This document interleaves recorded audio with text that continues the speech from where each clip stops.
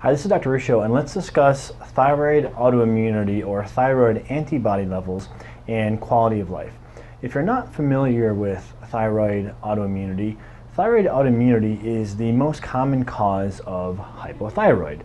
And hypothyroid can manifest as fatigue, weight gain, depression, dry hair, skin, nails, thinning hair, constipation. There's really many symptoms that hypothyroid can manifest as. So many people who aren't feeling well are rightfully so concerned that they may have hypothyroid.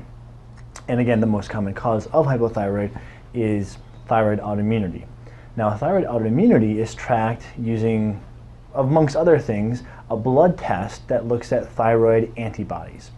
What's interesting is a recent study, and I'll put the abstract up here on the screen, found that thyroid antibodies, the higher they were, meaning the more severe someone's thyroid autoimmunity was, correlated with a decreased quality of life. What's most interesting here is that that was irrespective of their thyroid hormone levels.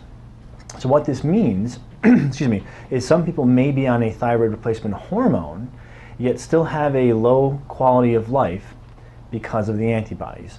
So this suggests something that I think conventional medicine has been very slow to acknowledge, but hopefully this will start turning the tides there, that in addition to thyroid hormone levels, thyroid hormone autoimmunity is also an important part of the process or the clinical considerations for someone with hypothyroidism. Now, there's other information that supports this line of thinking also.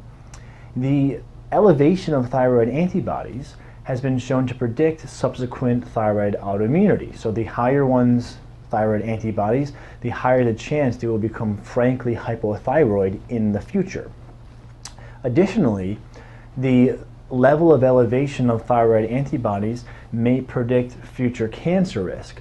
Those who have thyroid autoimmunity are at an increased risk for thyroid cancer, which is why routine screenings with your conventional doctor is very important. And the level of severity, again, of those antibodies may be predictive of future cancer risk. So typically the narrative in conventional medicine is to give someone thyroid replacement hormone once they become hypothyroid. But there's another component to this that's very important, which is autoimmunity. Now, what can you do about autoimmunity? Well, this video isn't an exhaustive list of the things that can be done, but here are a few things that are very important to consider. One is diet. A healthy diet, oftentimes one that is more of a paleo-like type of diet that removes food allergens, common food allergens, may be very helpful. The best data that we have supports that a gluten-free diet may be helpful. Most of that data comes from people who have celiac disease, but there's this new emerging clinical entity of what's known as non-celiac gluten sensitivity, where these people don't fully have celiac disease, but they do notice that they feel better when they're gluten-free.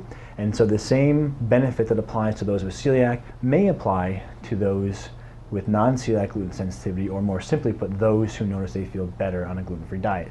An easy way to ferret that out is to get your antibody levels tested, go gluten-free for a month or so, and then retest. If you notice a substantial drop, that reaffirms that you may want to be gluten-free, or at least very gluten-restricted in the long term. Now, there's also a protocol that consists of magnesium, CoQ10, and selenium. And I'll put a link to a previous video review I did of this study where this mixture of nutritional supplements was shown to lower thyroid autoimmunity. So that's another consideration in addition to diet. And then thirdly, something that can be very important, I'm sorry, before I go into the third item, let's not forget about lifestyle. Sleep and stress, of course, will make anything better or worse if they are appropriate or inappropriate. So almost goes without saying, but make sure you're getting adequate sleep and trying to manage your stress as best you can, and also exercising. The third thing that may be less apparent is digestive health. There are some preliminary studies showing that treatment of certain digestive imbalances or infections can actually have a positive impact on lowering thyroid antibodies and decreasing hypothyroid-associated symptoms. In fact, what I would suggest for many patients is if they're hypothyroid, they see the regular doctor, they go on a hormone, and their levels are normal, but they're still feeling hypothyroid, have a good digestive evaluation or a good gut evaluation, because sometimes those hypothyroid type symptoms are actually coming from inflammation in the digestive tract. I had a patient just this morning, that exact scenario is what played out. She came in initially about a month or two ago with digestive symptoms, bloating, bloating, constipation, and reflux, I believe, were her main symptoms, and also had fatigue, depression, and weight gain that she thought were because her thyroid medication dose was inappropriate, and she wanted to do an in-depth thyroid evaluation.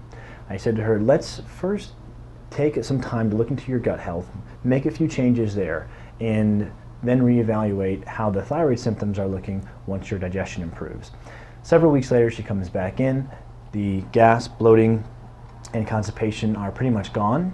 She's lost 16 of the 25 pounds she wanted to lose.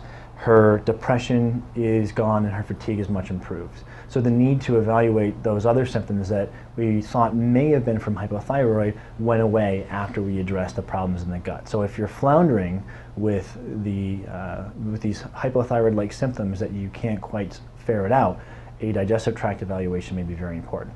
But coming back to the premise of this video and the study, it's important that you look at your thyroid antibodies because they not only correlate with your quality of life, but they also correlate with subsequent risk for hypothyroidism and thyroid cancer risk. So do your best to manage your thyroid antibodies, get them lower. Another point I should make is this is not a perfect or fail sort of scenario where you don't have to, in my opinion, be in the normal range to be successfully managed. Oftentimes, for example, looking at one of the fractions or one of the antibodies, the most commonly run is known as TPO, or thyroid peroxidase. It's not uncommon to see patients come in with that when unmanaged between 700 and 1400. What I have noticed repeatedly happens when patients make some changes and are feeling much, much better and are generally very healthy is the antibodies may hover anywhere from 1 to 300, and I consider that a clinical win. 1 to 300 is somewhat normal. It's a success in my opinion. Anything above 700 is cause for concern or at least some further evaluation. So in any case, again, remember the thyroid antibodies are important because they correlate with multiple other parameters of health. The most practical might be just overall quality of life. So if you're struggling with some of these symptoms that we mentioned, test your antibodies and consider some of the other interventions that we listed in this video. This is Dr. Ruscio, and I hope this information helps you get healthy and get back to your life. Thanks.